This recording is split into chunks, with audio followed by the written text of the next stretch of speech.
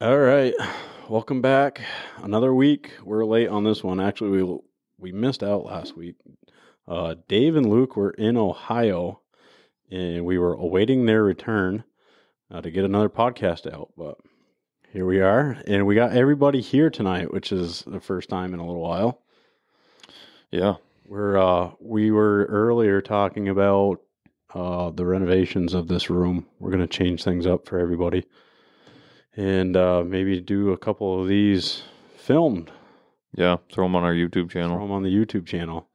So if anybody listening wants to, YouTube, Instagram, Facebook, we haven't really pushed any of that stuff out that great. YouTube's doing pretty well, but yeah, go check us out on the other platforms. And as always, my name's Sean Mandelier, Dave Crossman, and Luke Wheeler. We are Game Seekers. So tonight we are going to be talking. We've been trying to keep it to a specific topic. And tonight we thought it would be very fitting to talk about hunting the rut.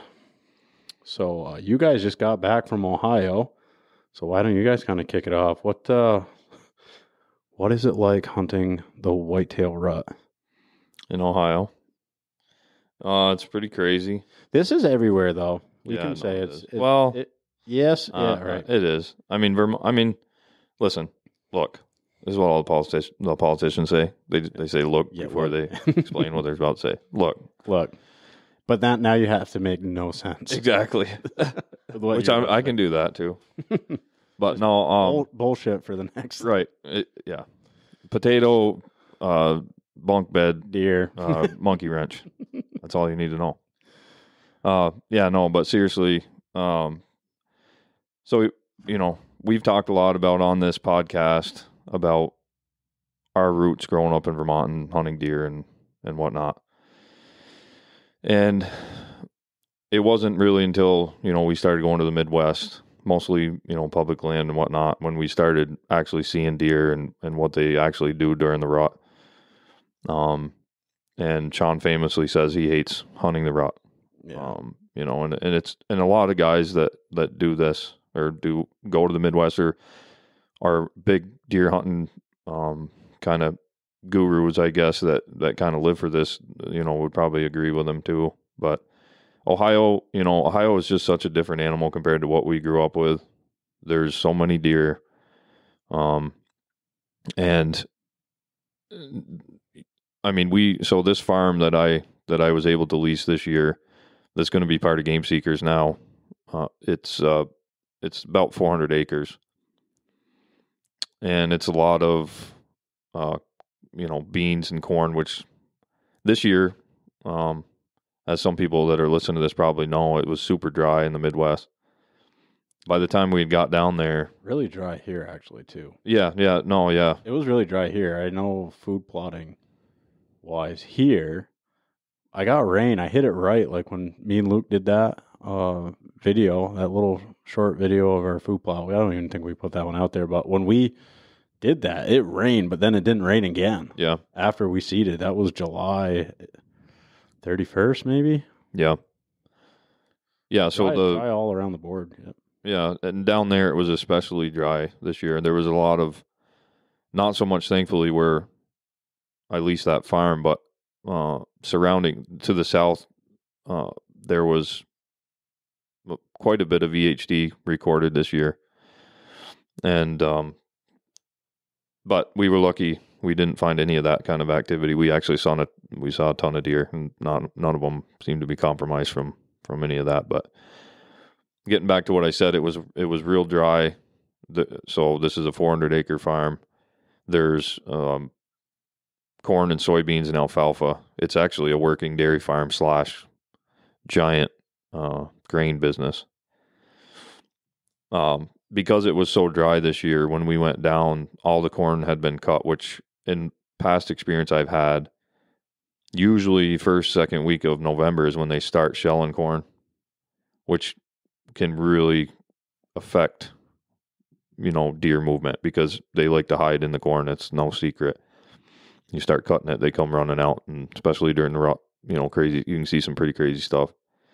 So the farmers are great guys. We had a pretty good chat with them, and I asked them, I said, it seems like it's been real dry. I said, it seems early for you to have all your crops cut. He said, yeah. He said, usually we're starting right now. And that was up, November 5th or whatever when we got down there. He said, usually we're starting right now. We've been done for 2.5 weeks, he said. And with the amount of land they had around there, I mean, it probably took them a month or two to harvest, or, probably a month to harvest, whatever. If no one's ever ventured out there, and I mean, it's kind of hard to explain, but like just try to envision standing on a beach at the ocean, looking out across some of these fields, they're just massive. Yeah, you're talking, I mean, and you go to Kansas and places like that, or even Iowa, they're way bigger cornfields. But for where we are there, I mean, they had plenty of 150 acre corn pieces and soybean fields, So the crops were cut. We got down there. We had never stepped foot on the farm. Luke had got there a couple days before I did, and he had seen some chasing going on and stuff, some smaller bucks. So that got me excited, and Luke's looking around, and he's like, man, is this part of your farm? Like, is this on your farm? And I'm looking on OnX, like, yeah, it looks like it. Then he found a tree stand, and he's like, is this part of it? I'm like, it kind of looks like that's on my farm. Turns out it wasn't. But so Luke got a little bit of a look at it. We got down there, and we kind of just ramboed it out through there. There was a few spots on the farm where we knew that we really probably shouldn't be going into because we jumped deer walking near it, just getting out to put cameras up and stuff. But I think the rut was pretty much in full swing at that point. And when I mean full swing, I mean probably peaking, and that's not a great time to try to kill big boys as far as I'm concerned. I mean, what do you think as far as timing wise? I mean, I like Dave kind of hinted toward this.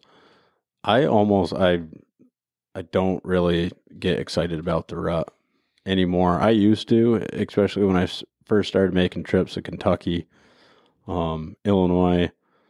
I was excited, and that's why I wanted to go out with a bow, right? That's what you were chasing. You heard all these stories when you were a kid, so you pick up and go out there because of this like magical time of year, which, don't get me wrong, it is.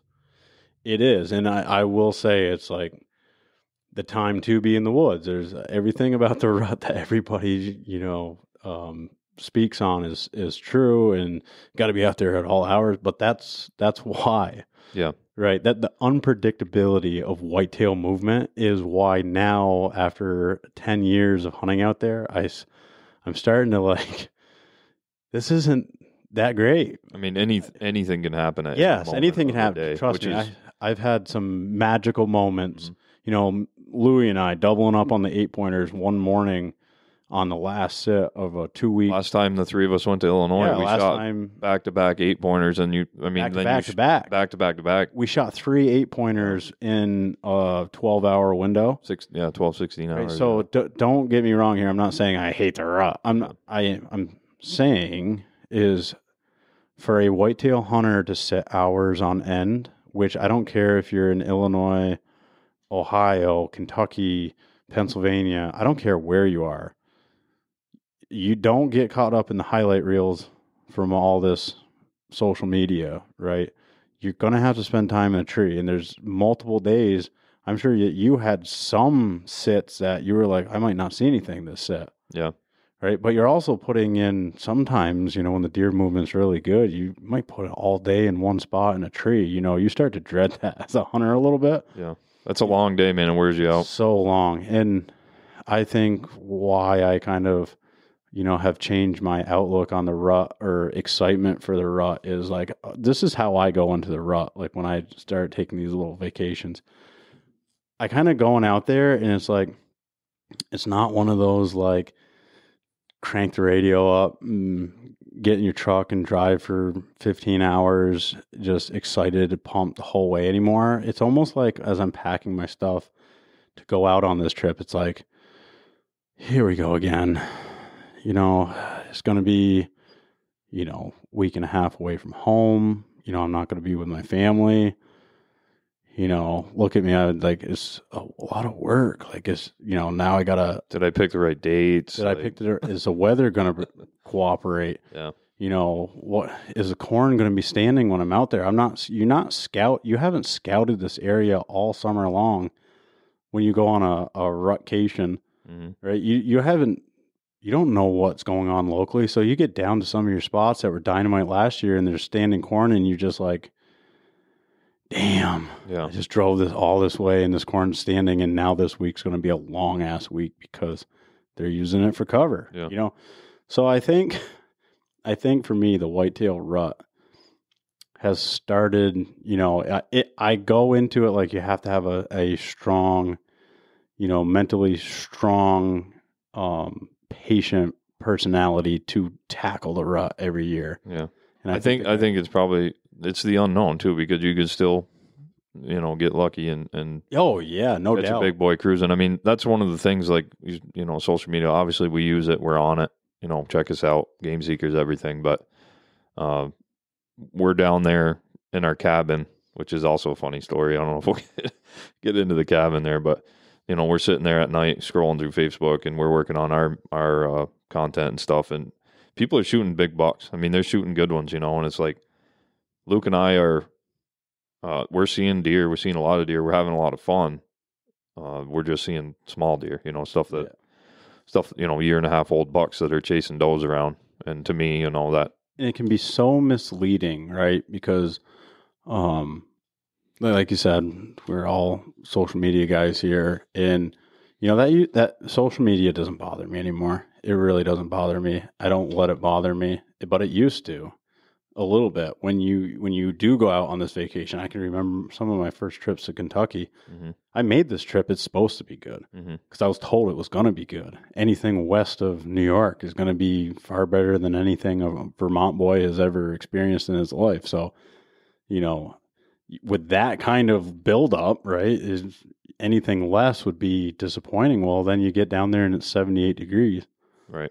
And you're sitting over a bean field that the state put in, and they put that in for a fire break because it's a different world. And so you have a forage bean field or some sort of competing crop where you can't get into and hunt, and it's pulling they got more deer. But what good is all those deer if they're not where you can hunt them? Right. Nothing. So it's like, then you get on social media when you get back to the crappy hotel room and you look and it's 10 more booners have hit the ground because it's November. Yep.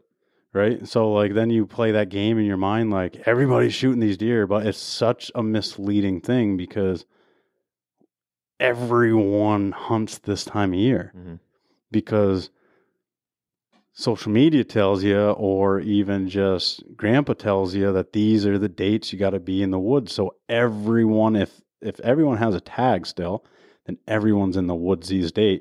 If more guys are in the woods, more guys are going to kill deer. More posts are going to go up. You see more posts, you think you're the last deer hunter in America to kill their deer, and you just logged 3 full day sits. Yeah. And like the way I look at it too is, so we're going to have a video coming up probably either tonight or tomorrow of our trip down there. And we titled it, we didn't kill anything, so, and there's a reason behind that, obviously, but, we title it a big buck scouting mission. You can check it out on our Game Seekers YouTube channel, but Luke's actually sitting in here working on it right now. He's tapping the keys over here. Well, I had it done, but then you want one little change because you didn't watch it all day because you had to work for a living. I don't know. Yeah, that's the other problem with the rutcation. Waiting for it to render, and then it'll take half an hour to upload. Then we'll watch it again and see something else. And I'll be late to deer camp. Yeah, so let's back up because we really just like dove into the empty pool on the whole rut thing. Yeah. But let's back up a little bit. Tonight is rifle season eve in Vermont. So it's November 15th right now. So calendar says November 15th, right, Luke? Yep. Luke's looking at me like maybe not. No, it's it is. November 15th. No, it is. Yeah. Yeah, because it starts the 16th. Yep. So calendar. Just going by what it felt like outside. It's more like October. Yeah, right. Seriously. So, no, we haven't had a stitch of precipitation really in the last few days. right? It's been a while. Yeah. But anyways, deer season in Vermont. I'm actually like, this is like deer season eve, so I'm actually like a little excited, and it's the craziest thing to me, right? Because I've been hunting since September, like the first Saturday in September. It seems like this hunting season has been, 3 months already, even it's been 2.5. So I'm like, it feels just like a long time. But something about Vermont, I think now for me, it's more seeing everyone get excited. I mean, the guys at work, there's going to be like half the guys have got vacation next week. Guys are starting to like, I just heard my neighbor shooting his rifle. It's almost like Christmas. You know what I mean? Mhm. That feeling I don't think they get that anywhere else but here. I mean, do people on October 1st in Illinois start putting together their little, I was seeing a post, Ronnie Wood from the garage. Yeah. He's at deer camp. So he does a picture of deer camp, and it's just like, Ryan's in the background. He's got his pack, right? So he's getting his pack ready, and They're literally going to walk like 100 yards out behind their stand. The excitement. Oh, yeah. No, yeah. So it's like you're getting your stuff together. You're getting your clothes out. It's like, yeah. It is. So it is. I think I get more excited when other guys are getting excited, but at the same time, it's like I'm probably going to sleep in. Yeah. Yeah. I'm probably not even going to go out until the evening tomorrow. Luke's going to deer camp tonight. That's why he's trying to get out of here so quick. Well, I'm trying to, yeah. Everyone's going to be asleep by the time I get there. But you've been hunting for a month. Is this the first time I've technically probably only hunted 4 days. Yep. With a weapon. But with a camera. With a camera, I've seen a ton of cool stuff. Yeah. Now, the guys at camp, how many of those guys have been hunting up to this point? 2. Including you? Jaron and Jake. My brother and my friend Jaron. Yeah. Walker Mountain Game Call. Pro staffer. Pro staffer. They're the only ones that both hunt at a camp other than me. Yeah. So for a lot of these guys, it's... My brother Jake actually already got a really nice 6-pointer, and then that was with a muzzleloader in New Hampshire, and missed another really nice one with his bow because he hit a tree. Mm. That arrow is probably just going to be there forever now. In Vermont? New Hampshire. New Hampshire. Yeah. How many can you kill in New Hampshire? I think you can kill one with a gun. And one gun is muzzleloader or rifle. Or rifle. And you can go in with your bow. No kidding. it's like Vermont used to be. Yep. Where they did the 1 buck thing. Yep. So, how many guys in camp, this is their first time out this year hunting? Well, down there, probably 4. There's 6 or 7 people that'll filter in and out, I think. So it's getting a lot smaller because the older guys are moving on. So yeah, that's why you need young blood. I got to get down there. Yeah, no joke. Well, we'll try to get you out of here pretty quick. But actually, that brings up like 45%, right? I'm actually looking at it right now. 45% of all of Vermont's deer harvest, which was 16,845 total harvest, 45% of that was firearm season. Mm-hmm. So in 16 days in Vermont, these next 16 days of rifle season, almost. So you're looking at stats over there? Yep. Look up percentage of hunters that actually succeed in harvesting a 0.21. That's what I mean. So you're going, you're talking about, what is it? You were talking about Facebook and stuff? 0.21%? 0.21 deer harvested. Oh, that 0.21 deer harvested per hunter. So a 21% success rate. Yeah. So you're talking about all these people posting everything. Oh, everybody's getting a deer. No. Less than 21. Less than a quarter of hunters get deer. Think about this. But that's what I'm thinking. How many, about. if everybody posted their deer to social media, which they don't do, and you're not friends with all of them, but that would be 16,845 Facebook posts. Yeah. That looks like everybody in America is getting But it still would only be 20% of hunters. Yes, 21% of successful are yeah, successful. no, that's a so crazy stat. There's 78,511 So if you're licensed hunters. If you're a successful hunter, you're in you are not in the majority. By you are in tagging the a deer in minority Vermont. of hunters. Less than a quarter of you are going to shoot a deer this year. no matter what season. That's the other thing. There's 8.5 EU per square mile. The estimated population in Vermont is 140,000. The antlerless Hunters? Deer. deer. Yeah. That's the estimated population. Yeah. I know that they have ways of finding it, but There's no way they can really tell, though. you know that they're guessing when it's a cool 140,000. Yeah. There's no like Exactly. 140,123. No, but there's actually 6,995 antlerless deer. That includes Button bucks. yes. And there's 9,850 antler deer harvested. 45% firearm, 29% archery, 20% muzzleloader, and 6% youth. 20% muzzleloader? Yep. How does it say how many were shot with a muzzleloader? Or just 20% of 16,800. 20%. Okay, so 20% of that. um I got stats, not a calculator. I'm going to need one to start doing that. so about 3,200 deer shot with a muzzleloader. Yeah.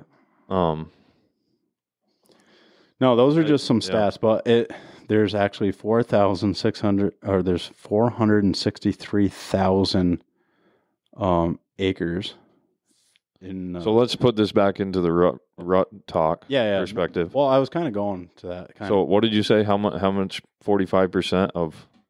So just say 50% of. So 8,000 deer. 9,850 actually. No, because that's No, because that's so it'd be just a little less than 8,000 deer a shot during the rut, basically. Yep. In Vermont, because right now. This also has. So it sounds like in Vermont. Intel would be. It sounds like in Vermont that the rut is a pretty productive time to hunt, to me. Well, right? No.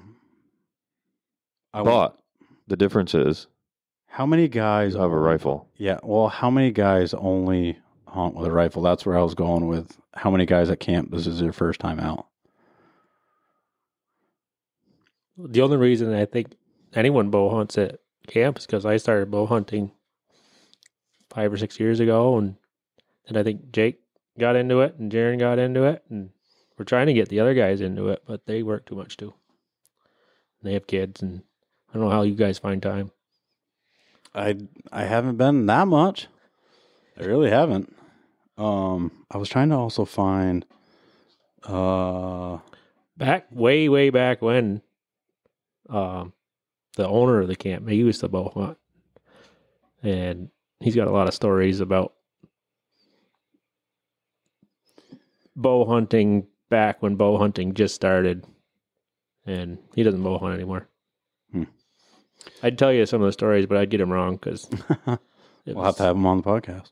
It was a long time ago that he was telling me those stories, and my mind isn't as good as it used to be. Peak breeding date in Vermont is November. This year is November 12th. Well, that was 3 days ago. Yep. So tomorrow should be a pretty good day. If they might be back on their feet. The big boys. Yep. The big 6 and 4 pointers. Secondary peak breeding is December 10th this year. Yeah. Yep. No, so anyways, that was kind of a off topic, but I'm very excited for the Vermont hunters because their excitement gets me kind of excited. It was like a Christmas Eve feel today. It really was. I would like to, if I was going to like seriously deer hunt tomorrow, like if I had a plan to, I would be headed to New York, but I punched my tag last Sunday, I killed a buck over in New York. So that only really leaves right now. I think I might try to venture to Maine for a couple days at the end of this month, trying to hopefully catch some snow. But man, it just hasn't looked like that's in the weather. And then I really don't have much going on here in Vermont where I'm like very anxious to go after anything. I really don't. I don't get out into big woods in Vermont, quote unquote, the big woods. I don't really get out there because for like we've been talking about time, You just don't have time. Yeah, no, it's not that you don't have time. For me, I want to make my time worthwhile. So I try to, I just try to find the pockets of deer. And nowadays, it's no secret, deer closer to populations. Human populations. We create such great habitat for them. So they just come off the hills, especially if you don't have much food in the overgrown forests that Vermont have. So, it doesn't intrigue me that much anymore to go up into vast woods where there's not much going on. I'd rather just kind of stick around here, but I also have to have something that I'm willing to go after to get excited to go. So yeah, I actually might sit out tomorrow morning, but I'm excited for everyone else. Yeah. No, there'll be guys pounding the woods tomorrow for sure. Over half our deer. You'll be hearing some gunshots in the morning. Yep, sure. Over half the deer that get harvested in the state is going to be in the next 16 days. Yeah. So hunting the rut, I mean, I did a little rut hunt out of state with my bow last week too. I was a little bit late. You said you were like November 5th. I think I was the same. It was like, what was that? Yeah, you left the day after us. Yeah, Wednesday. The 6th, I think. But. And it was one of those things where it was like long sits, a lot of guys, because a lot more guys are hitting the woods. I was hunting public land. I saw deer every set. That was one awesome thing that I took away from my rut hunt this year was I saw deer every set. Could have shot a couple small bucks, let them go. I really wanted to get a buck, but they were just a little too small, and the one good one that I did see never gave me a shot. He was a little too far, but man, it was funny because it was like, we'll talk about the rut on the podcast because I can't wait to talk about the rut on the podcast because you know what? I think my views could be a little different than other people. You hear so much, oh, I can't wait to hunt the rut. Can't wait. It's like, man. Well, I think that's also story. The beauty about the sport, is some guys, if you love it, then you love it. If you don't, then you don't. That's your opinion. It's not that I don't. I guess I don't want to be misleading. It's not that I don't. Some magical things happen when it's that time of year, but what it takes to be successful during the rut, right? Because you got it's almost like a mindset too, though. Yeah. Like maybe this week I love hunting the rut, but next week I don't. You know what I mean? Okay, because like you were just talking about going to Maine. Yeah. I love going to Maine after the rut when there's snow. But if there's no snow, I dread that same thing, packing your bags headed to Maine when you know you're not going to have a week of snow. You're like, I've done this before. This is going to suck. But like also too, like the rut hunt, right? So like, just picture this, right?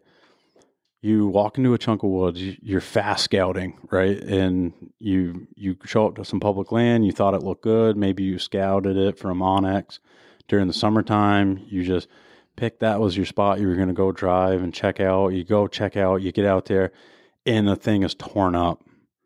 Like I sent you the rubs that we found. It was so amazing. Mm-hmm. These rubs were some of the biggest rubs I've ever found in my entire life. And there was a rub line. And there was some scrapes. It had the leaves, had covered some of them. You really had to kind of look for them or whatever. So there's all this crazy sign, right? But what's the matter? It's a rut, right? If there's a doe at all close, that buck's not going to be running that rub line, checking those scrapes. He's going to be glued to her side, and she's going to be 2 ridges over in the thickest shit she can find. And you don't know where he is anymore. You don't know, everything that sign is telling you, like, oh, it must be this direction he's running because of look, just all like those. I mean, I think some of that is good information though, right? I mean, there's a big one in the area. That's a good place to start, right? There's a big one in the area. I mean, I wouldn't totally discredit finding something like that during the rut. But that's what I mean. You don't know. But you don't. And Luke and I learned this very well. If you watch the video that we're going to put up, I literally climbed a tree. Had one, we're setting up double stands, one for the cameraman, one for, for the guy hunting. And we climb up the tree. I've got one tree stand hung. Buck comes up the ridge. He was a funky looking thing. He was, a year and a half old deer or whatever. But he comes up, Luke's videoing this deer. I'm standing in the tree holding the tree stand. Luke's just videoing this buck, and he's just dumb, right? So he stands there and looks at us for a while. But I saw him come up first, so I saw right where he came from. I knew, like, kind of the prevailing wind we were going to have on that farm that day. And I said, Luke, that's crazy. The buck took off. I said, I really think we should move the stand. I was like, what a better live example of where we should put this tree stand. Yeah. And this certain spot it wasn't like a bedding border. You know what I mean? It wasn't hunting the fringe of bedding. It was just a cruising spot. Right. And because there's so much open field out there, you have to, they normally will go, from chunk of woods to chunk of woods, when it's rutting hard, when they're chasing hard, they'll run right through the middle of the field. But so what I'm getting at is that spot was like, should we put it here? Should we put our stand here? Should we put our stand here? There's a rub line right here. So we just kind of, what we based our decision off where we should hang that tree stand. And I know a lot of guys do that. They walk into a piece of woods and they're looking like, where should I put this stand? I have no idea. There's so much deer sign here. Where should I put it? It was one of those things, and we decided to move the stand a little bit. And you'll see in the video, it actually almost worked out, but that was just a spot where, deer were running all over the place, and during the rut, that's a tough thing, right? So here, picture this, because I'm gonna draw you a scenario that, right? We'll get into tips of hunting the rut here in a second, like what we kind of do, but just picture this, and this is another thing that I think kind of falls. Sometimes it's common knowledge, but like. Think about this. This buck is with this doe. She's not quite in yet, and his testosterone has been climbing since the minute he shed velvet. So you get into this time of year, right, and his testosterone is just through the roof, right? As he's as ready to breed as he's going to be. It's been a long year, right? And he gets on this doe. That chasing that you're seeing, he's just scent checking her. She's not, he's scent checking her, but, she's close. She's giving off that I'm close. But if she's not standing for him, right, he might go real quick and look. He might not ever leave her, but let's say there's another buck that kicks him off like you guys saw. You saw that, right? Say that buck then leaves that doe. He's so frustrated, and he smashes the absolute shit out of a tree. Yeah.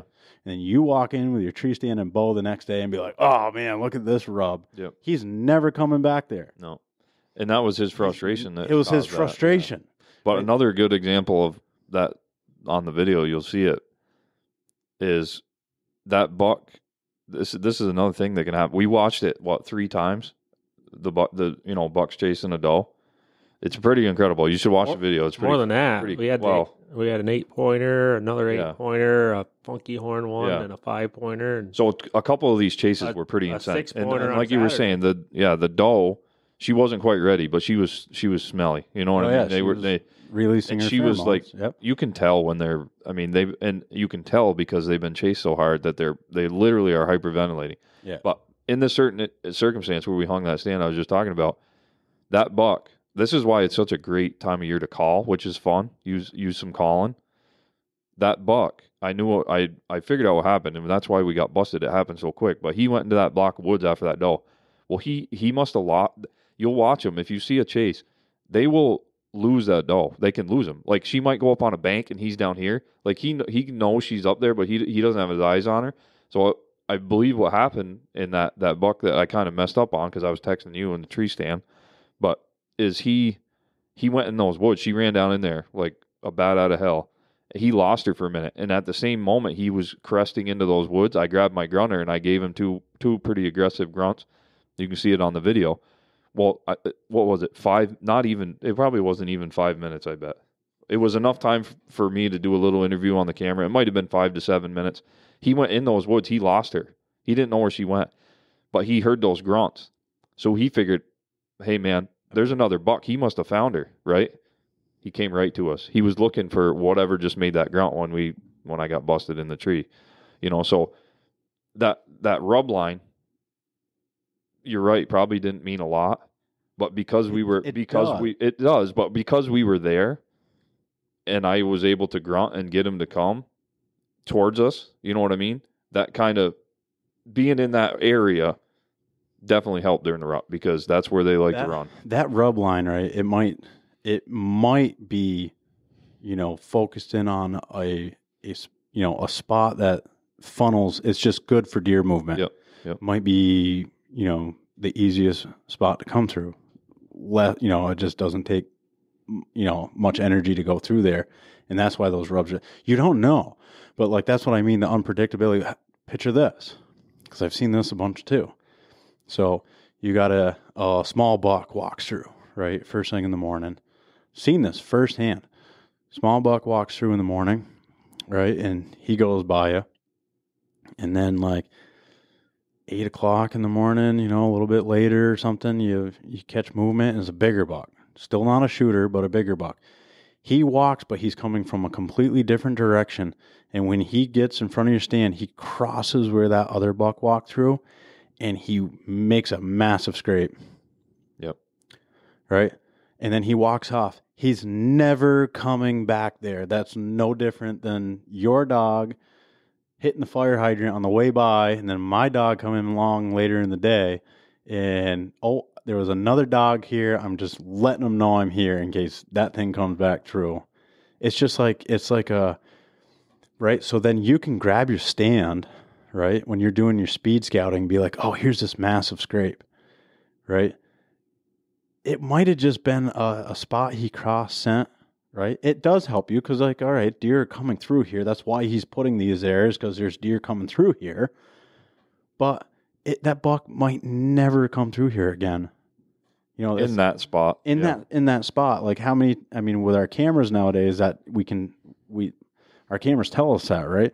I got a picture of a deer one time, never got a picture of him again, right? So it's so hard because the sign that's on the ground is very hard to read this time of year. And so I guess let's just talk about like tips and like some things that I look for, you look for when we're hunting. Kind of what helped me last weekend, right? Because my New York buck was a rut hunt. I mean, this was, what day was it? It was the 10th. It was last Sunday. Yeah. Which is funny because my Vermont buck was the 11th last year. So obviously, I've killed quite a few deer right around the 10th, too. 11th. You know what I mean? From the 5th. Louis says the 10th. That's his day or whatever. Yeah. The 5th for me. I've killed more bucks on November 5th than any other day of the year. Yep. And I'm right between November 5th and the 10th. In that time frame, we're shooting a lot of deer because I don't want to mislead people. This is I will be in a tree stand. The one thing that I can guarantee you is myself, Dave, and Luke will forever be in a tree stand on these dates. I'm just saying that it's not.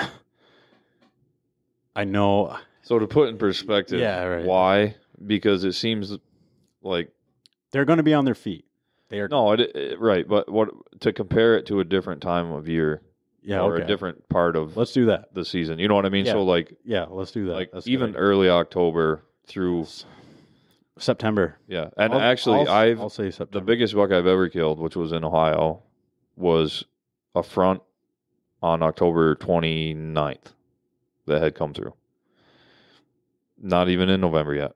You know what I mean? But they're starting to search, and they're starting to get on their feet. The big boys are, and I'm kind of talking about not specifically targeting like one big deer, but hunting on a farm or hunting public land and having a big deer big enough that I want to shoot come through. You know what I mean? That day was October 29th that year. Biggest deer, probably one of the biggest deer I'll ever shoot. I've killed many bucks late October 20th to the 28th. And so in your opinion, I guess, what is different about that time? Why I look forward to that time more than the rut? Predictability. Right. So, yeah, now we're kind of narrowing down why I'm trying to say. Yeah. I love the rut, but it's not as predictable as these other dates. I've literally witnessed Our buddy Louie, we'll get him on here. I think I'm so close to cracking this kid. I really do. We just gotta, get him a 6-pack, and he's gonna come in here and just blow everybody's mind because he is truly one of the best deer hunters I know, and one of the best archer in public land guys that I know. Mm-hmm. He's been doing it for so long, successful every year. Killed a big one again this year. Yeah. He like myself, we've done it for a while, and we hunt together, and we've actually hunted this rut hunt together, but I've seen some of the biggest deer hit the ground in September. And why is that fun for me? Because they're still in a summer pattern. And if you find what they're eating and you find that fresh sign, I can guarantee you if the wind is right and I go into the stand and it is the favorable food source, and they'll tell you because their sign is going to be hot and fresh. If you can get in there, you are going to see these deer. Yep. It's very predictable. If the weather's right, it has to be the weather right. You have to be close to your average temperatures. And I'm telling you, you can predict deer movement at that point. And so it is much more enjoyable for me to be like, okay. And granted, I'm not saying every time out in the woods you see a deer, but you've just improved your odds so greatly that, yeah, I didn't see anything tonight, but you know what? Thermal could have been doing something I'm not seeing, and they smelled me, or maybe they just had somewhere else to be tonight, which is always a possibility. They're free ranging, but I don't care. I know I'm on them. Mm-hmm. I know I'm on them. Just give me another night or two, and I'm going to run into them. And that predictability just makes it more of an anticipation. All right, it's getting down to the last half hour of the night. I'm going to see these deer. There's like an excitement there. But when I'm sitting in the stand, I go in the morning, I'm probably overtired, haven't been eating great, haven't been sleeping great, long travel, probably not feeling my best or sharpest, waking up early, going out to the tree, getting up in the tree stand, and you're like, anything can happen. And for that, we'll get into this a little bit. I hunt funnels. Things that narrow down deer movement. Because if you start getting into bigger woods, right, just anticipate days and days and days and days and days. I can tell you about a time I hunted New York, man. I hunted it hard. This is probably before my traveling days with the bow. I was just rifle. I mean, every day off I could have, every weekend, and I hunted and hunted and hunted the Adirondacks during the rut. This is during the rut, and not seeing anything for deer. And then finally I had a chase. A doe, I was sitting at a tree. Doe literally almost ran over me. She was so close to the tree. Ran by me 100 miles an hour. Like, I didn't even have time. It was just... And I look up, and this doe just runs over my feet pretty much. And then I hear... And I look up, and here's this 4-pointer. I mean, he was like tiny 4-pointer. Just runs right by 100 miles an hour. It was like, boom, boom. It was like 2 NASCARs going by. Boom, boom. And then I look up, and there's a spike horn and a 3-pointer. All 3 of them are chasing that doe and just running us. The last one was the spike horn. And when I'm like looking around and moving, and that thing, he hit the brakes, doom, like, and looked right at me. And he was like, if you shoot me, but I got to get by you. Yeah. Like, do what you're going to do, but I got to get by you. And then I just kind of looked at him, and then he was like, okay, you're not shooting, wham. And he just goes around me and boom, down the hill. And it was like 100 miles an hour, and I've been sitting for days without any action, and it was like, bam, action. And so I got the gun ready, and I'm like looking around like, okay, where's the big buck? Like, holy crap, that was really, really intense. My heart is just beating through my chest, and I'm like, oh my gosh, like, and then a minute goes by, 2 minutes go by, 3 minutes go by, and that was my New York rut. That was it. Yeah. That was it. That there was one no big buck. That one moment. Yeah. That one moment. But guess what? I absolutely stacked them up in December when they came back on food. Right. And so But was it as exciting? Oh, of course. Yeah, it was. dude, Yeah, of dragging course it deer was. out. Yeah. Yes. What are you talking about? Yeah. No, I mean, you got to think about why, though, It's a right? different kind of excitement. it's just a different kind of excitement. So they're slaves to their stomach, right? I mean, we. Oh yeah, don't So- ever. So That's think about what bucks are doing pre-rut, right? And then what they're doing post-rut. They're doing the same Right. thing, but for a different reason, right? Pre-rut, they're putting the feed bag on because they know there's going to be like a couple weeks of pretty intense running around. They're not going to eat much. Post-rut, they're starving, right? So they're going to be back on that food Yeah. source. That's why when you said it's predictable, that's where the predictability comes from, and that's why they're doing that. And also them preparing for the rut is predictable because, a doe with a fawn, she's going to stay on green, as long as she can, because it's just a rich, palatable milk for her young. And anybody who's bow hunted in Vermont in early October has probably seen a doe that still has a fawn trying to feed, or has put a knife through their dry sack and got some milk out of it. Like, that's what they're still doing. They are still very much, nursing young. So does are going to stay on green. Well, that buck needs like high. What you got? Trail cam picture? Coyote. Oh, behind the house? Yep. Oh, Jesus. I got pictures too. You just got to put it down. Of course I do, man. Can't look Doing at a it. podcast and he shows up. Yeah. So anyway, the predictability that we're talking about, you can predict right early season what a buck's going to be feeding on, right? Because he knows that he's going to abandon food for doe, right? So what's he got to do? He's got to put as much fat on as he can. So what's he going to be in? Acorns, apples, corn, things that put it on. So you can separate. You could be over a nice green clover field early October, and first couple of acorns dropping, you're missing the buck movement. You're just going to see a bunch of nannies sitting on that green.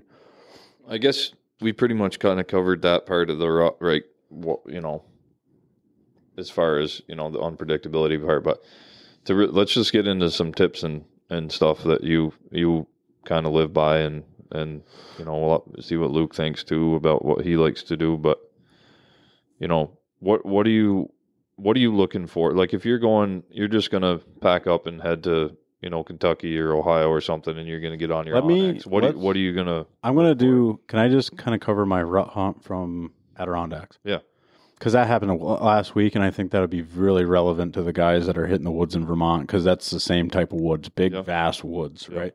Because Kentucky and Ohio and stuff, those tips, it's pretty straightforward. I mean, it's not really straightforward, but I am looking for narrowed down deer movement, but sometimes you do get into bigger woods. So when you have to get into bigger woods, this is kind of what worked for me this last week. So I shot a 6-pointer. He's a 150-pound 6-pointer. It was the first day I rifle hunted this year, and it was just time to get a buck. It really was. It's what it boils down to. It was time to get a buck. I really don't see that favorable weather coming. I like to track. Like, I'm a bow hunter. You'll kind of find out. I'm a bow hunter, but I'm also a rifle guy. But if I got a rifle, I like to track. But like my style of deer hunting, I'm going to do whatever is needed to do to get a deer, right?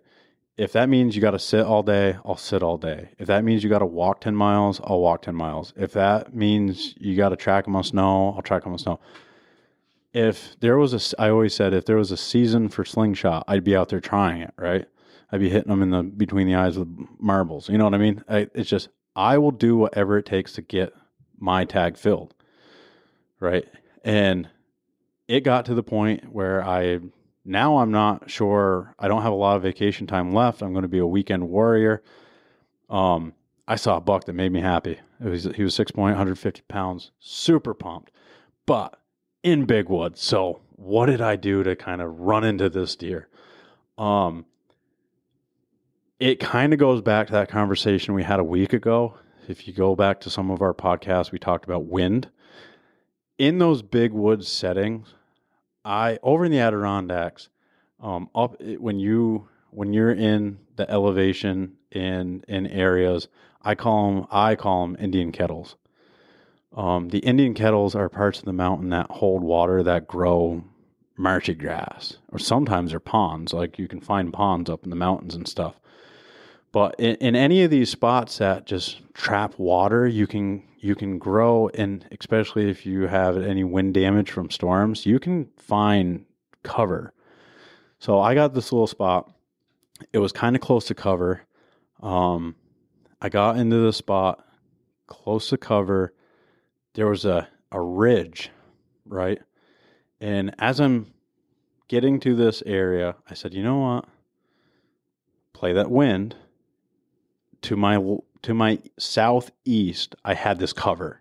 And it's almost a cover where it's like, I don't want to go in there. If I go in there, I'm going to push deer out. Okay.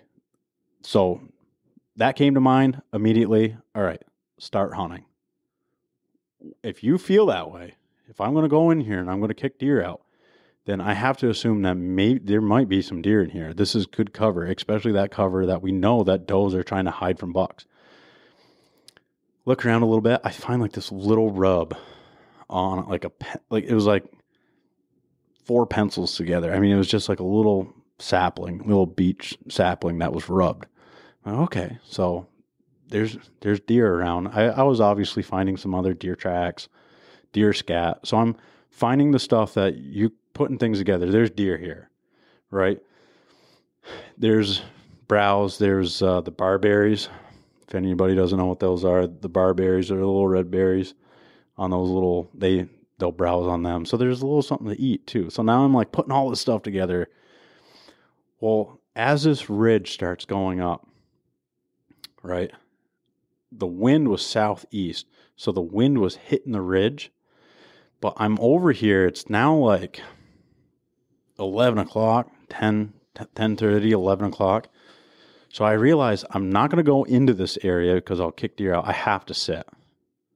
So as much as I'd love to keep poking around, it's time to sit because the wind is going to be hitting the side of this hill, and it's going to get later in the day, and that thermal's going to start dropping off the hill.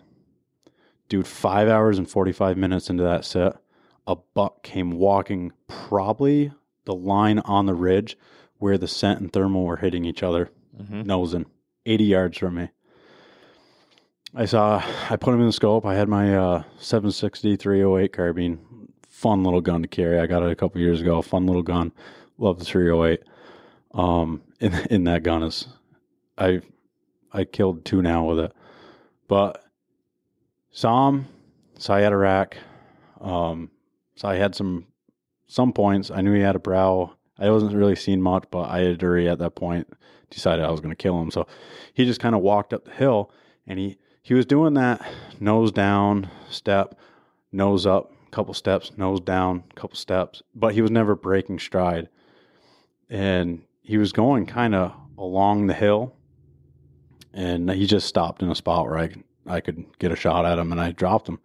But that was all the thought process into sitting there for 5 hours. I said, if the deer are in there, if one wanted to scent check that, maybe one goes through it. Maybe they chase around here.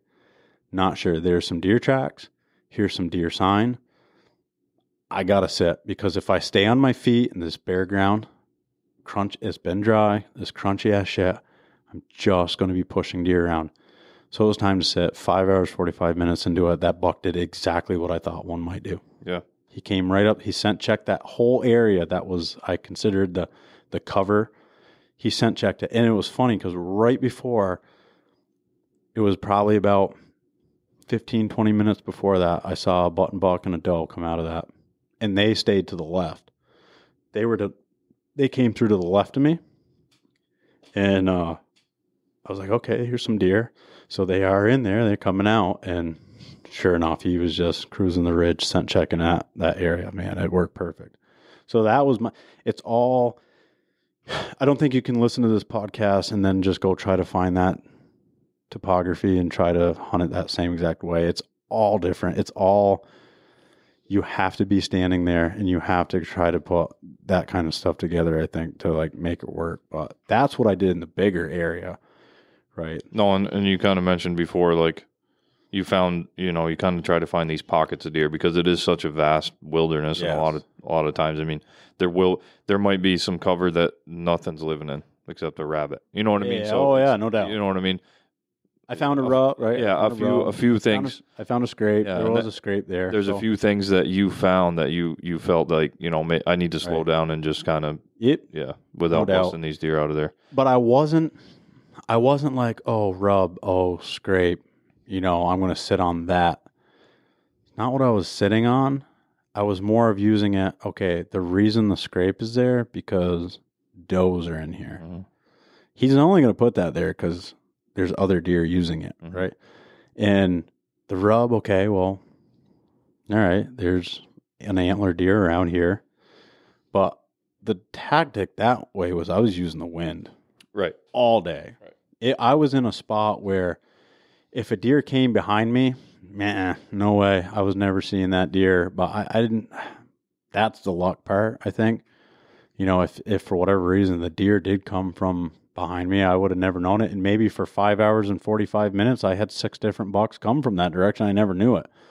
But when I finally had the one come from the direction where the wind played in my favor, yeah, man, that worked like a charm. That really worked like a charm. It was a neat experiment that me and Luke and I did quite a few times. Was I bought, I always had that, it was just like a puff bottle, to check or whatever, which works good, right? Gives you a general idea.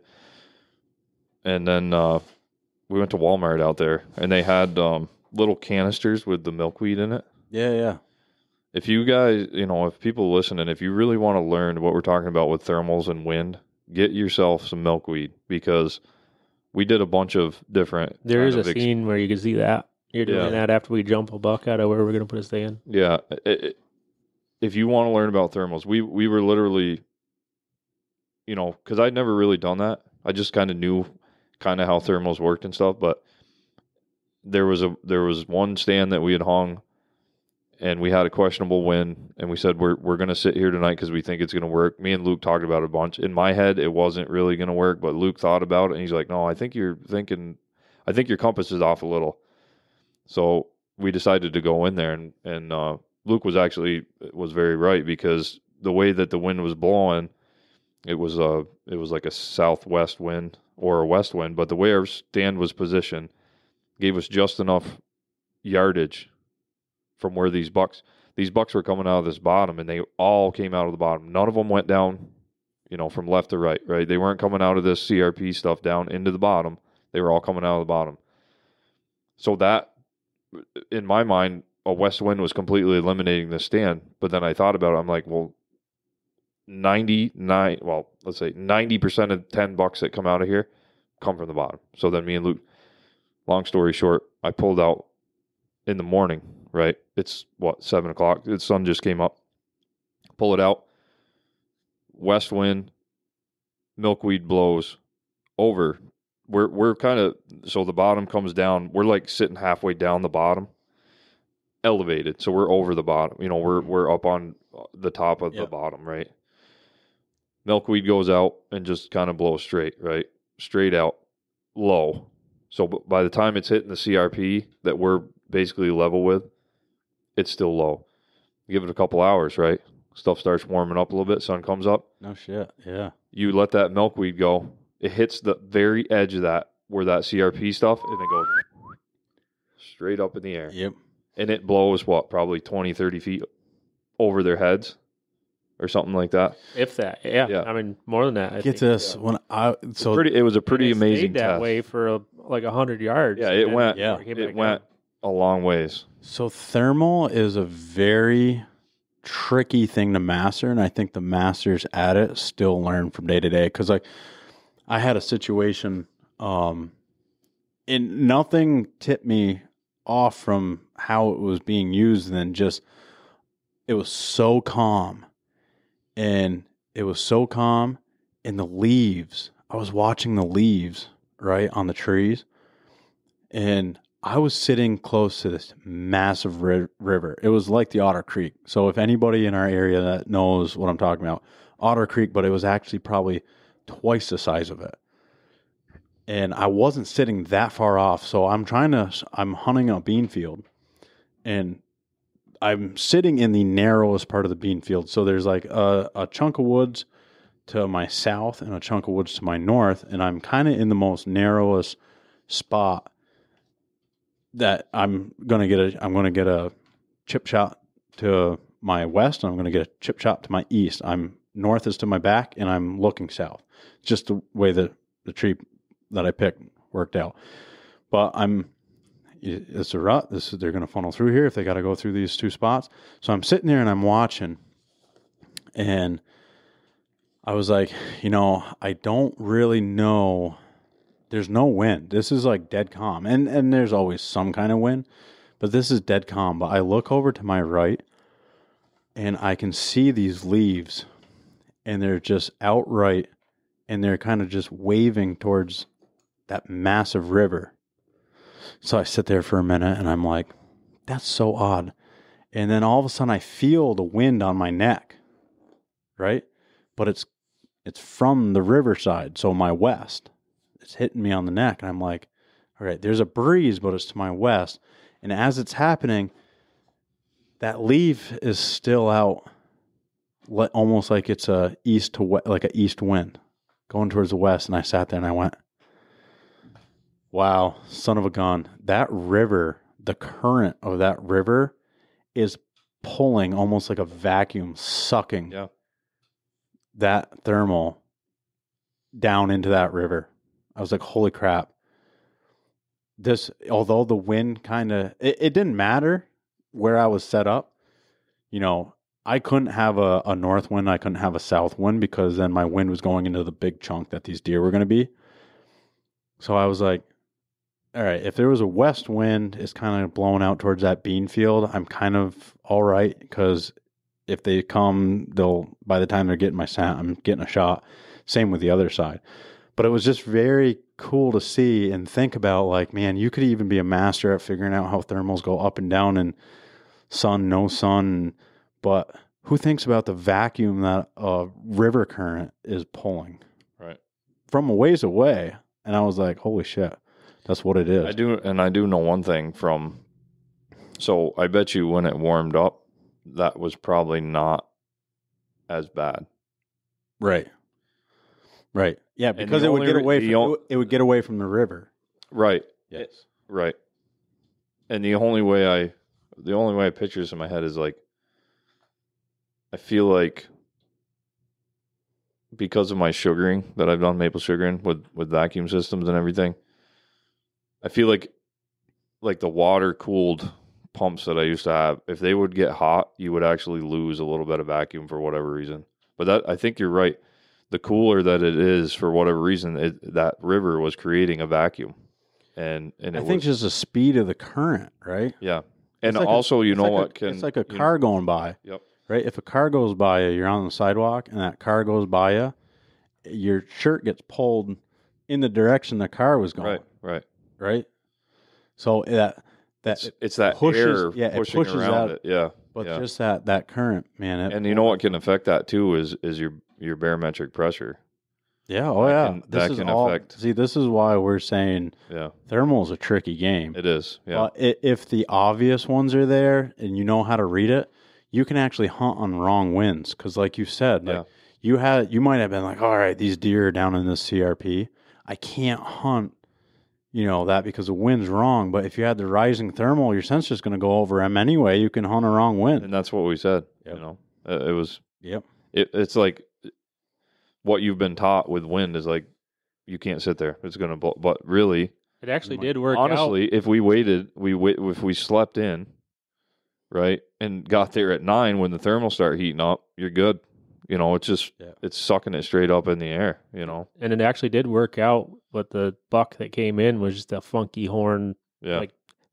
I don't know if it had 7 or 8 points, but it was a spike horn. Yeah, it was a Check spike. out the video. It looked like a red stag, actually. There were a couple of them around there that just had wicked, weird tines.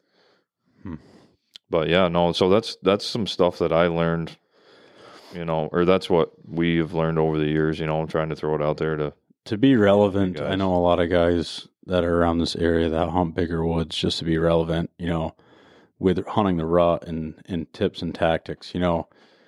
I would say just keep in mind, this is all, it's not like we're reinventing the wheel here. A lot of this stuff that we're talking about, I think it's good because we have the time in the field that have like if I listen to somebody's theory, you got to understand, I listen to everybody. I'm a nut when it comes to this stuff, and I'll listen to everybody. But if my experience that I have in the woods, my actual time in the woods, debunks your theory, it's not gonna hold weight with me, right? Well, it's going back to the whole, deer are not just willy-nilly in it through life. No. I mean, there's a rhyme and reason. There's a rhyme and reason for everything they do. But if I've done this before too, especially in the big woods, especially in like Maine. Yeah.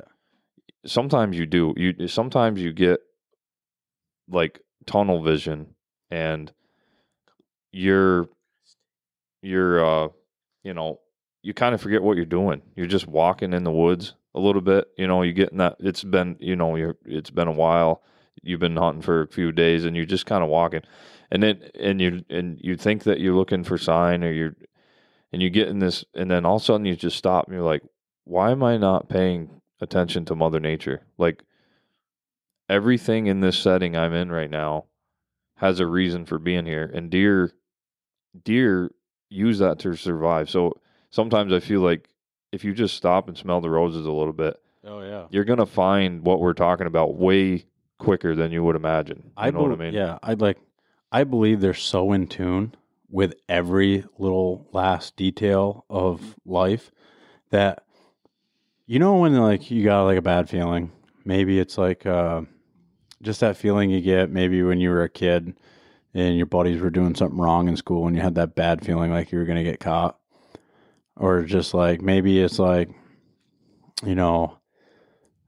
it's hard to explain, but like sometimes with like tragedy, you kind of have a bad feeling. The way people are acting, you have a bad feeling, and you get that feeling. I think deer can actually use that. I think they have to. I think they do, because I've had deer without rhyme or reason walking right into a stand and then freeze, and then they kind of like it's like look around.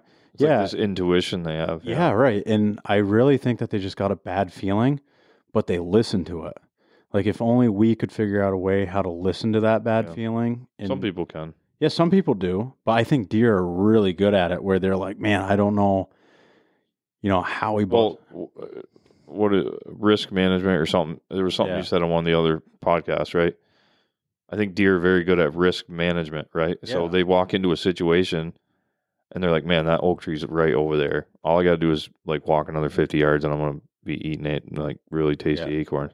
Risk averters. Yeah, but that 10% of them that's like, I don't know, man. Something is not right. They're just really good at like, it's not worth the risk. I'll find a oak tree somewhere else. Yeah, maybe they just have really good memory. What's that? Yeah, they look at the ground and they're like, that leaf was turned the other way before, and it wasn't as flat. Somebody's here. I do think deer do have good memory. I do think deer have really good memory. Well, it makes you think, like, how does a buck get to like 8 years old? It's like, hey, why are all these branches cut away? Imagine, like, every state that a buck lives in, you can shoot them, right? Every state that a buck lives in has predators that will eat them any time of the day. Right. They must have some recollection of. Oh no! What about what I mean? Like, what about remember that lease that we did in Ohio? Yeah, and we got down there. It wasn't quite what we thought it was going to be. Oh yeah, that deer walked into the stand, which was a pre-hung stand. The guy had some stands hung, and for the first night there, when we shook hands, the guy left. We're like, "Well, let's go sit, like observation set.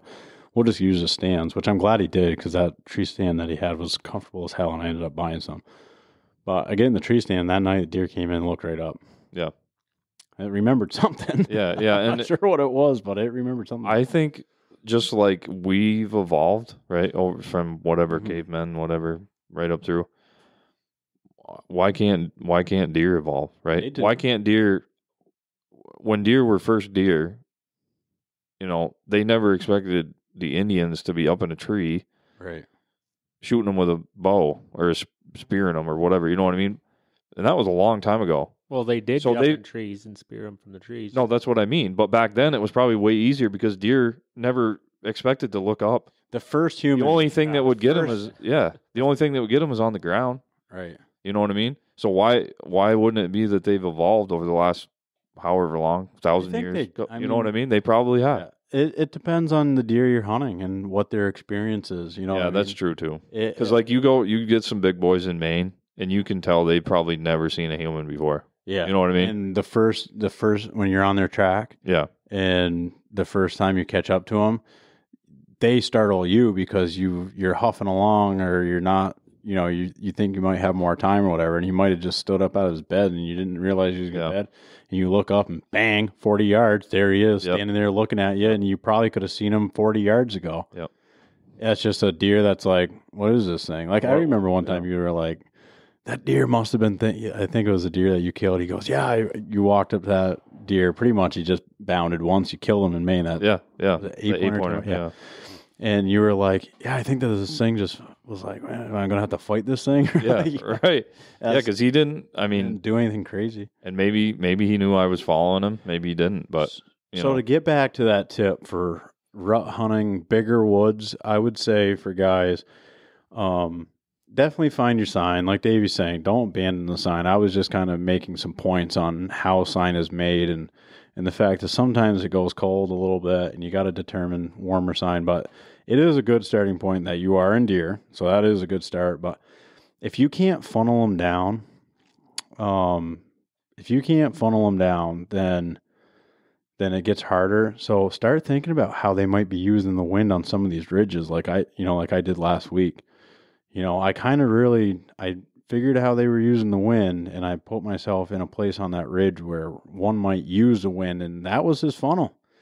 There's acres and acres and acres around me, but I made it a funnel or a smaller spot because that's how the wind was coming down. That's how the thermal was sliding down the hill. That's how the wind and where it met, and booyah, there's your funnel. So think of it outside the box a little bit. Another thing is don't abandon food.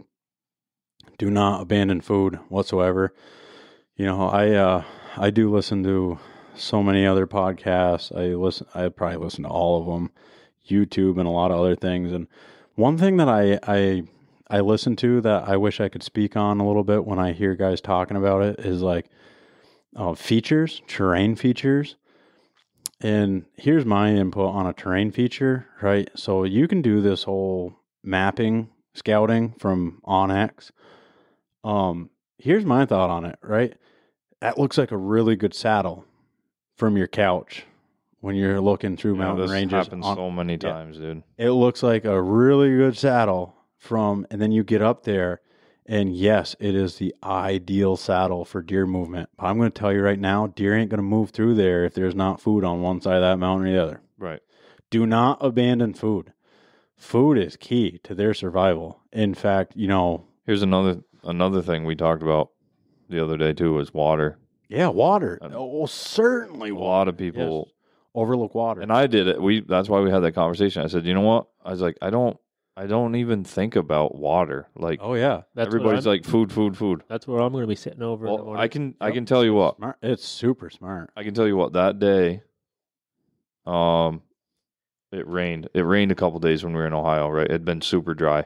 So this little creek in that bottom we were hunting had water in it. Was it the day we left? There was like 6 or 7 buck that. No, that was the day. That was maybe the day before. that you had decided that the wind was wrong, so we went to the other stand. Yeah, that morning, bunch of small bucks though. But Yeah, they're all. I they think were 5 all or 6, small. 7 small buck come up through that creek. You want to know why? There's water. Because there's water in it. Yeah. So for people that want to know the science behind that, deer get 70% of their water through their vegetation and through the food that they eat. That's how their body collects water. They don't really need a drink like we do. They can be out in a clover field and they're getting their water intake through the plant, right? That's the science behind it. When a buck is chasing and rutting and they are chasing like you guys saw, go onto YouTube, check this video out. Luke just finished it. We're going to have it up probably tonight.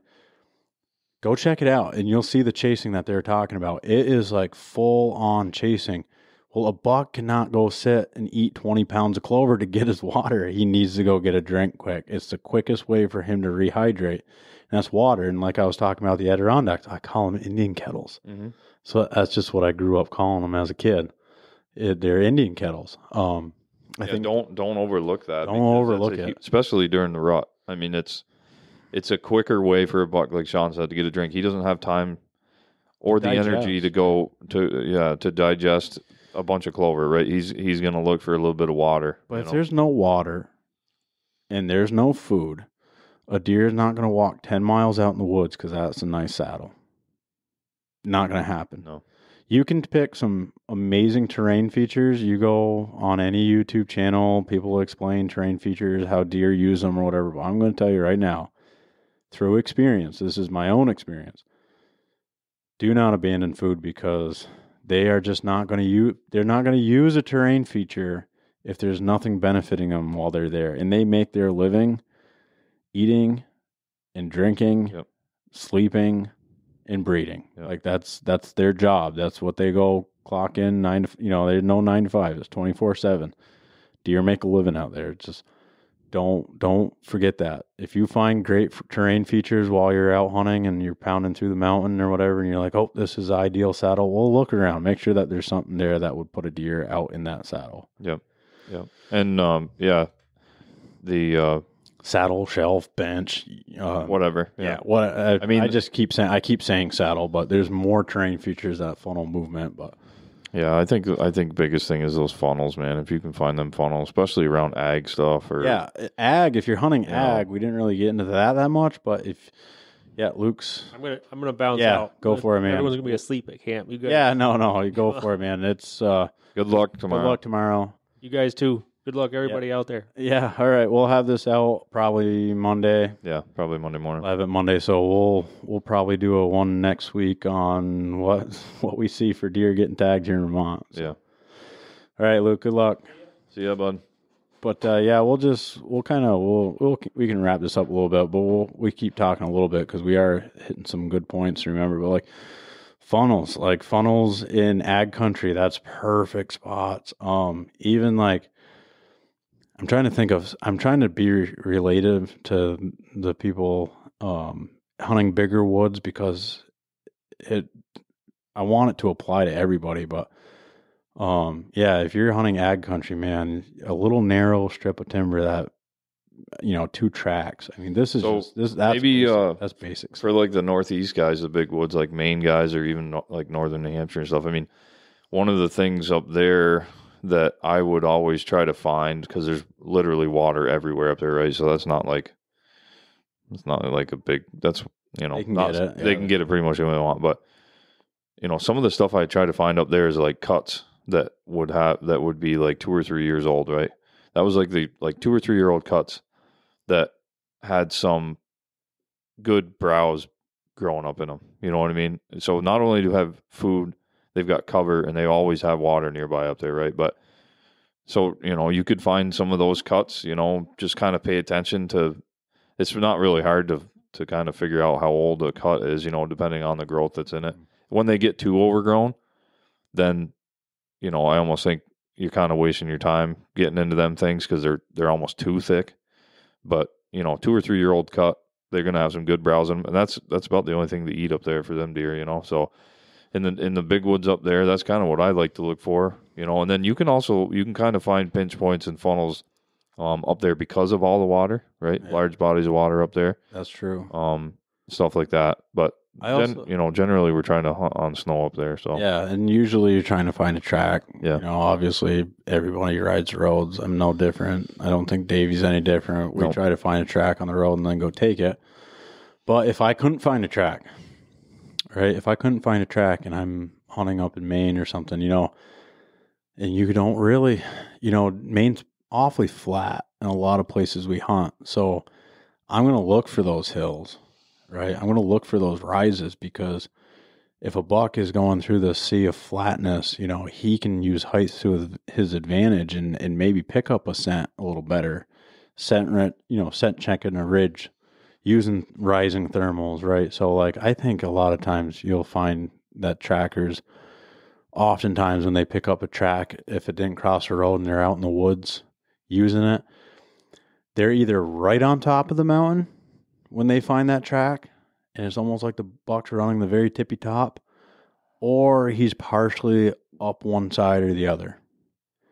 He's or I mean, even if they run the bottom of one, maybe it's a really, the thermal's really dropping. Up there though, too. But height, I'm yeah, looking, no, I'm looking he's for using the hills. elevation. I'm using elevation just to. I think deer do that everywhere, right? I mean, like Yeah. we talked about, but especially up there in Maine where it's a little bit flatter. Because I've tracked a lot of bucks up there, and they'll start on a knob, they'll go down into a bog, but you know what? The reason they got to go down in the bog is because the other knob's on the other side of it. They have to get there. You know what I mean? So it's, but yeah, I think you can apply all those tactics to pretty much anywhere you go. It's just so the Midwest is just a little different because there isn't those big woods. You know what I mean? Right. Which to me, I love hunting that. I love hunting that ag land because it's so much easier to find those funnels and those pinch points, right? Because you mix in a few houses, a pond, and some ag fields that are wide open. I mean, they're going to go through that chunk of woods, right? Yeah. So, and don't forget, we're archery hunters, so you got to get a 40-yard shot at these things are in. Well, I mean, I'm even closer than that. I don't even shoot 40 yards anymore. But I mean, regardless, rifle. Right. You can do whatever. You can. That's why we travel to the Midwest because bow hunting's a little more fun when you can get. But you know what? I'm going to say this. I learned a lot hunting in Vermont, and I learned I grew up in the Adirondacks. Yeah. Right. That Eastern Lake region. That's where my parents brought me to summer every year. They had a house, over there. They have a house over there still. But when I was a kid and had no choice, no babysitters, I grew up over there. So I'm very much at home over in the Adirondacks, which is big mountains. And I learned how to hunt over there. Me and you killed when we could first drive and first had our hunting license. We had so much fun in the Adirondacks. Like countless memories in the Adirondacks. So big woods. I cut my teeth on those woods, and my first buck I ever killed was a Maine buck. Right? So I mean, don't get it wrong, like we definitely enjoy our bow hunting in these higher deer density areas where we go and ag lands and everything else, but I cut my teeth in the Green Mountains. I cut my teeth in Maine. I cut my teeth in the Adirondacks. This is where I grew up. And I learned a lot over the years hunting these areas. But where I really learned it is where I could get to an area where I could watch deer. Hands down. When I started, don't write off the guy that packs his bags for weeks and goes to Ohio or Illinois or, if you are a big woods guy, and you're like, this guy just travels to go get a deer or whatever. Don't write him off, because I think the most dangerous hunter in the woods, or some of the best hunters, are the ones that can master both. And I think that the guys that get time watching deer, a lot of deer. You saw deer and bucks every single sit while you were in Ohio? Yeah. And you learn by watching. I learned a ton this year. Well, I'm going to tell you right now, those deer in Ohio, they live in a different area. It's just like human beings. We live up here in New England, but there's people that live in the cities. Higher density in the cities. But we're still the same creature, right? And that's no different than the deer. So if you can learn through watching a lot of deer, and then you come back to these bigger, vaster, emptier woods, man, if you have any time in these mountains and you can also apply what you learned, man, be careful, because I'm going to tell you what, I mean, Maine, I learned a lot of valuable lessons in Maine, but I'm hunting it better than I ever used to because I'm applying what I learned through watching deer out in the Midwest. Right. There's a lot of truth to that. And man, I think watch any hunter that is somebody who's eager to learn, and boy. Yeah. And I think a lot of, some guys say, well, guys from Vermont and New Hampshire and Maine, they're the best hunters around, and they're better than anybody from Midwest. I disagree with it. Oh yeah. And I disagree totally. Like, I do too. The guys in the Midwest, for one thing, they're patient. For another thing, they don't shoot little bucks. But like you just said, these guys have been doing it for 40 years in the Midwest. They've watched a lot of deer running around. You put them up in Maine, you give them Onyx, let them drive around a little bit. I bet you they're going to kill some slammers. So I always said this, right? So, yeah, I don't know if the Midwest guys that have only been, this is why I think you need a blend of both guys. The guys that are just Midwest, I don't think they really like bigger woods. No, Right. So there's that. There's that. So if you got, but they don't need to, right? Because right. They don't. But I do say this. I do think this. If let's say you gave a Vermonter a piece of land, right, in Maine, right, X amount of acres, doesn't matter, and then you gave a guy from the Midwest, the same acreage in Maine, or let's just say nowhere, right? We don't need to be state specific, but just nowhere. But it's the identical tracts of land. I guarantee you the guy from the Midwest is going to have some massively impressive deer a lot sooner than the guy that came from around here. Oh, yeah. Yep. Right?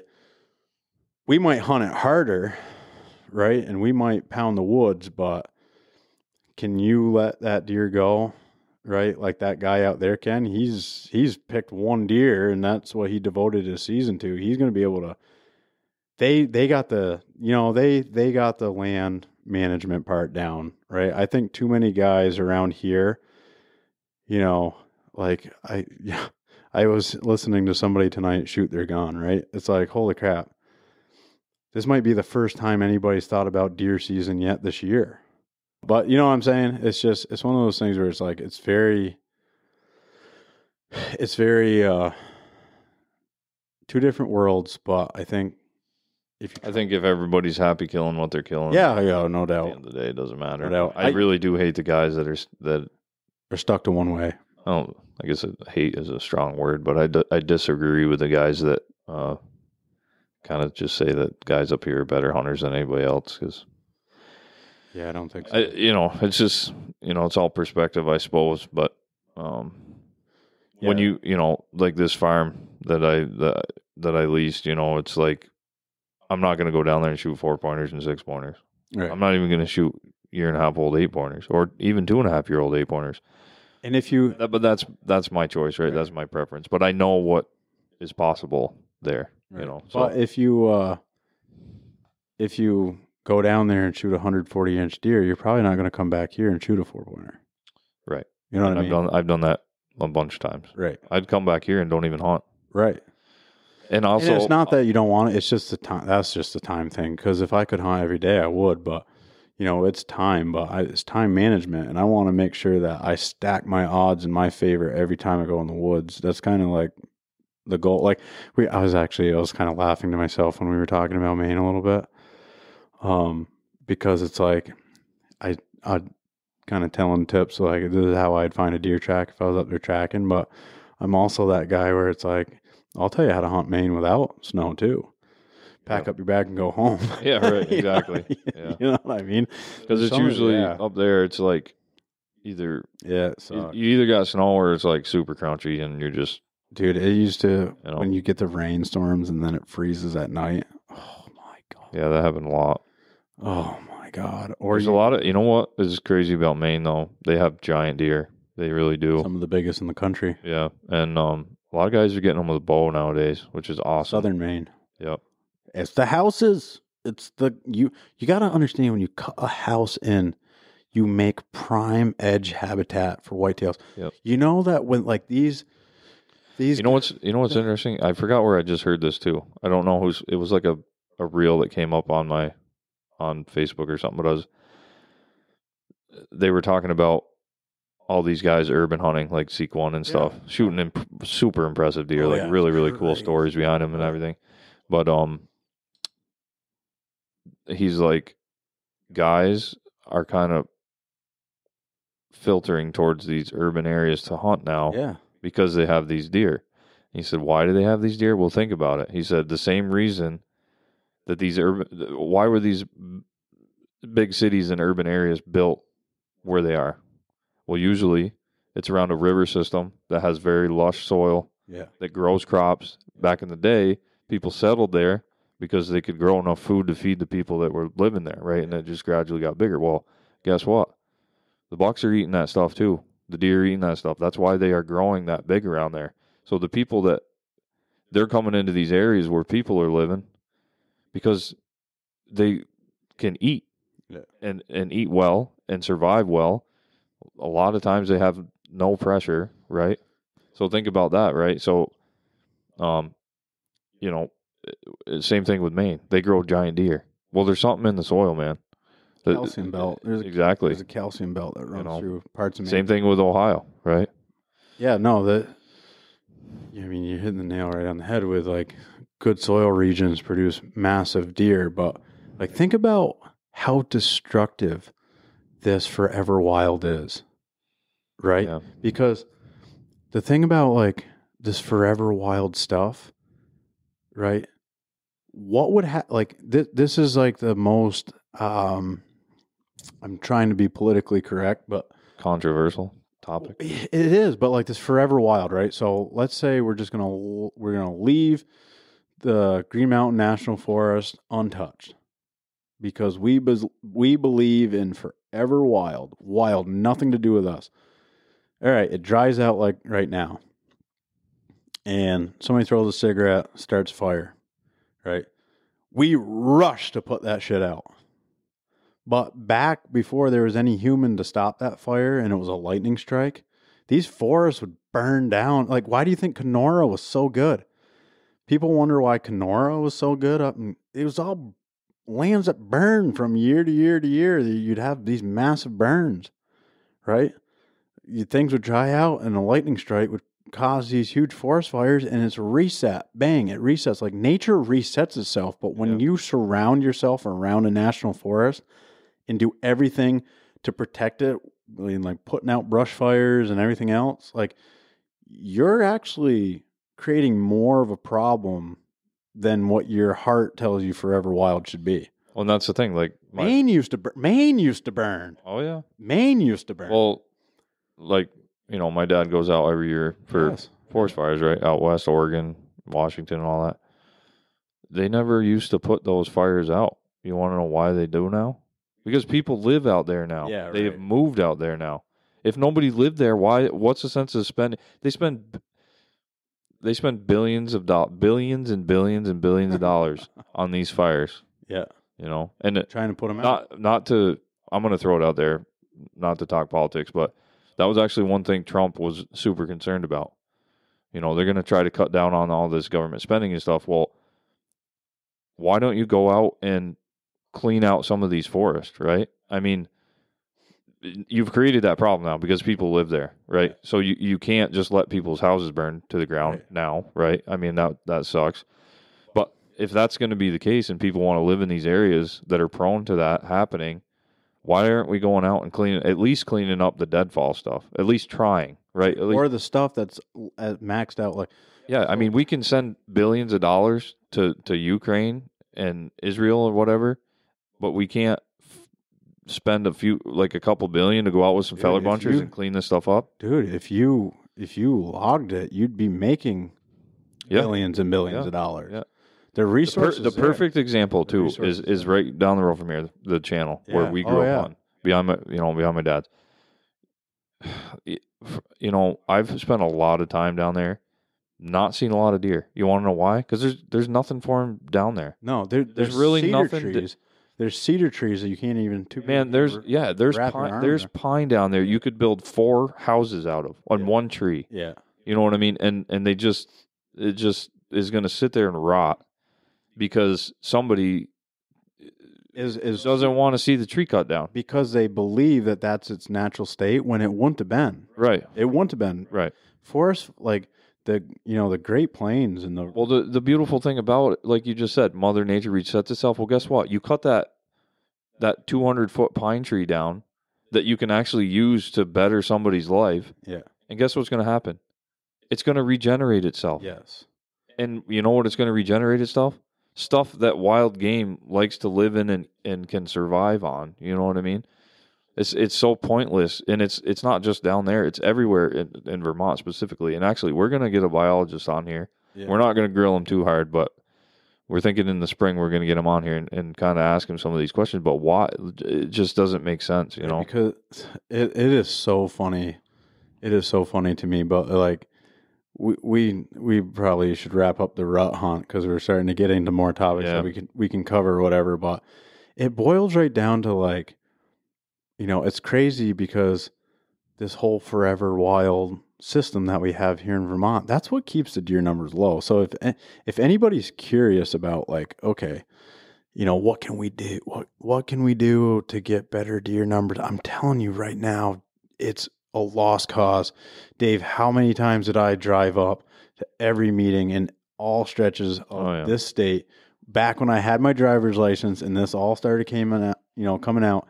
I was taking QDM pamphlets to the state biologist, and they were laughing at me when I was handing it to them. I was like, hey, you're asking us what we can do. Like, here, have you seen this? And they just like hand it back and laugh at me like, oh, no, buddy, we know what we're doing. And I always used to get mad. I always used to be like, you got to be kidding me. Like, what do you mean you know what you're doing? I haven't seen a deer in 14 days, daylight till dark hunting in Vermont. I haven't seen a deer all fall break. Remember we used to get fall break? Oh, yeah. I spent a week in the woods, and I haven't seen a deer. What do you mean you know what you're talking about? You're not, but you know what? They did. And it took me so long to realize that they did know what they were doing. And it was funny to me because, like, I was in a tree stand here in Vermont. It had to have been, like, November. It was the first time I think I filmed the hunt, but we didn't have anything to use from it. But I was sitting and I was like, this is the first time I've ever hunted because I didn't travel anywhere this year. I stuck around here. I did do a out of state thing for like 4 days, but wasn't too far from home. I didn't venture too far from home. But I was like, I think this is the first time I've hunted because I've always gone out west. This is the first time I've hunted since the rule change in Vermont. This is the first November bow hunt I've ever been on in Vermont. I'm like, hey, this is pretty cool. And I'm sitting there and I was like, wow, what a great time to be in Vermont. I don't think I've ever hunted this time. I'm like, this is just a stellar time. I saw some deer. And I'm like, man, this is great. Well, then it was like a couple hours before dark, maybe.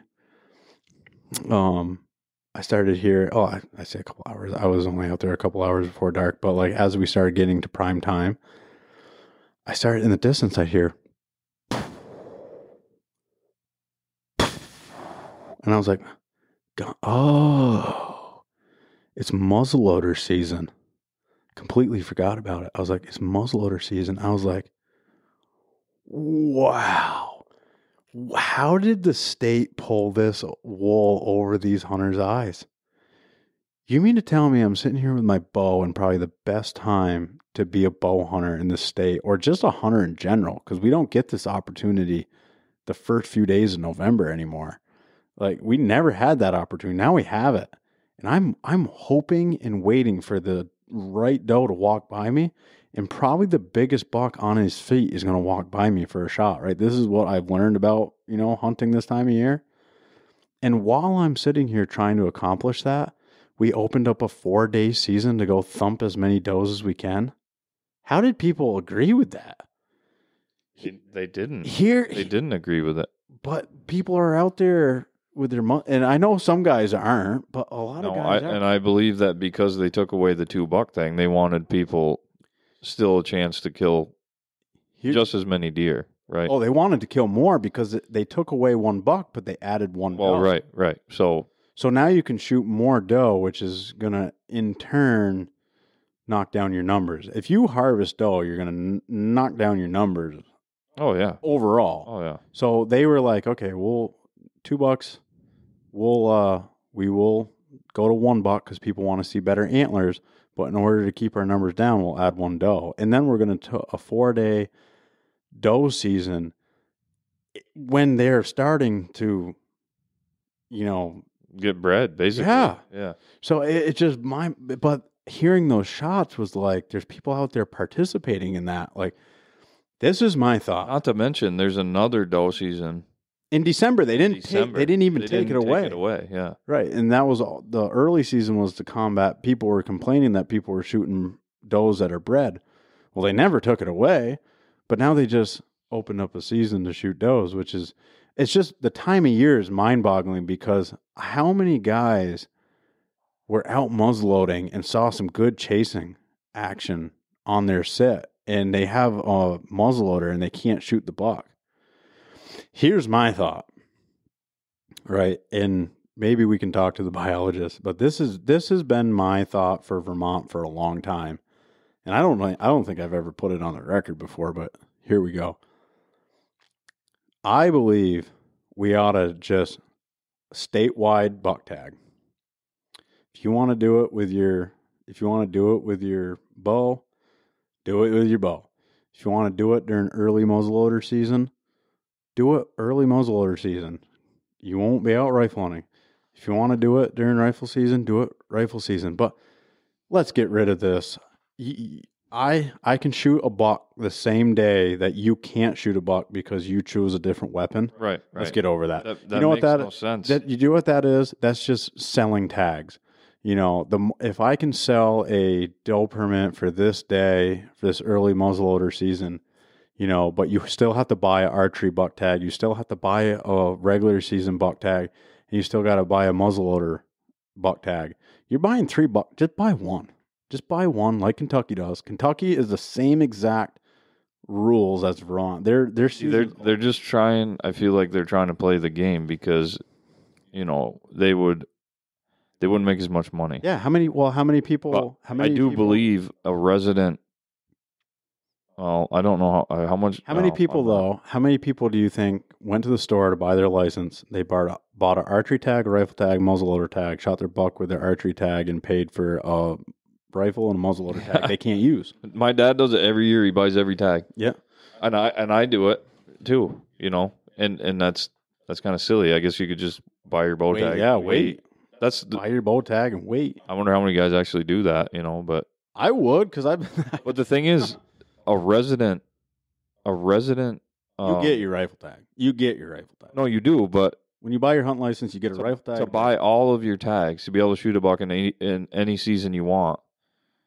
I think it's like $100 almost, isn't it? For a resident? Yeah. I don't know. I have a lifetime license. Yeah. I don't remember exactly. It's fairly expensive. But like you said, if you just bought one tag, and then if you want to shoot a doe, this is what you do. Buy a doe tag, antlerless tag. Yeah. You know, for whatever, bow or muzzleloader. But yeah. Or rifle. Yeah. Why just buy these statewide tags and say okay, you can shoot. They're not let me get this straight. I'm not going to beat a dead horse or even waste a bunch of hot air by saying this. They're not going to change the bag limit because that's what keeps the numbers as low as they are, right? And they have incentives in other places to do that. Like that's common knowledge. That should be common knowledge if you're a deer hunter in this state. But if they did something more like, you know what, a statewide doe tag, statewide buck tag, you can use both those tags to turn rifle, right? And then just buy another archery doe tag and another archery muzzleloader or another muzzleloader doe tag. See what I'm saying? Your rifle tag comes with a doe and it comes with a buck. And then you can use that statewide buck tag in archery, and you can use that statewide buck in muzzleloader. Doesn't matter. Use a buck tag. Don't break it up into those seasons. But if you want to shoot another doe with your bow, you have to buy a bow antlerless tag. So that's basically how Ohio. Yeah, no, that's how every other state in the United States does it. We are probably the only ones. Like same with Maine, right? Yep. Maine, you kill your buck in archery, you're done. Yep. Right? I don't know of a single state out there actually that doesn't do it that way. Yeah. Honestly, that's how Kentucky was. Yeah. Yeah. I don't know. Yeah. Well. Yeah, that's not the rut anymore. We're just going into another. Now we're podcast. rambling. Yeah. All right. So this is rut. The rut conversation leads to more. Always does. We were trying to keep them within 40 minutes. We're not doing that anymore. We're just the days that we can get down here and talk deer hunting, we will. But what are your plans for the weekend? Yeah, I'm gonna grab my rifle in the morning. It's fun, man. I'll probably meet up with my dad and my nephew. Yeah, it's fun. I grabbed my rifle for the first time, and I pegged one out at 80 yards I would not have got with my bow, and he piled right there. I remember the rifle hunting was a lot of fun. That's a lot easier. It is a lot easier, but a lot of fun nonetheless. Everybody, thank you for tuning in once again.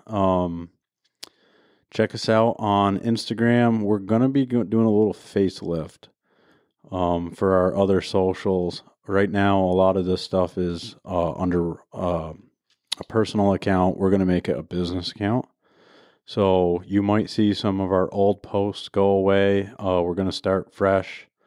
But in the meantime, or be looking out for Game Seekers on Instagram, TikTok, Facebook, and YouTube we're not going to touch because that's doing pretty well. Yeah, YouTube's all good. That'll all be up there. And that video, it's about a 10-minute video. If you guys want to watch the whole thing, it's pretty action-packed. We did not kill a deer. Just a spoiler alert. But just the fact was there wasn't one big enough that I was ready to shoot. But yeah, go on our. That's going to be probably put up tomorrow or tonight, and check that out. There's a lot of good chasing on there that kind of coincides with what we've been talking about with this rut conversation tonight. And tell everybody about our podcast, spread it around. We really appreciate you guys tuning in. We're going to try to put a link. We're also working on YouTube video for the podcast. Working on my game room a little bit and all that, so it's easier for you guys to find it. I've moved my game room now in my house a dozen times. I think it found its final resting place. But we're going to turn it into a little studio, so we might put some of these. There's a channel within our channel for podcasts that you can post some podcasts. So we might start filming a couple of the podcasts, but we want to do that facelift first, just get it kind of comfortable in here to do them. And if you're going to be staring at our ugly mugs, you might as well have some deer in the background and stuff. So we'll work on that. Yeah. Just check out our social. I did put up a short, my Adirondack buck from last week. I apologize. I did not bring a camera with me. I shot the deer, and it's a long night. Whenever you kill one over there, it's a really long night. And I got home late. And when I got home, I had my GoPro on the porch. It got shipped to me. So I was literally one day away from having a GoPro that I could have captured that whole deal on. But I wasn't lugging a camera around. I lugged it around for a couple hunts there like Davey did in Ohio. Davey had a cameraman, which is always nice. I was trying to do some self-filming. Not easy. I really tip my cap to the guys that do it and do it really well. But for that Adirondack buck, I did not get much content other than this podcast, a couple pictures, and a little short.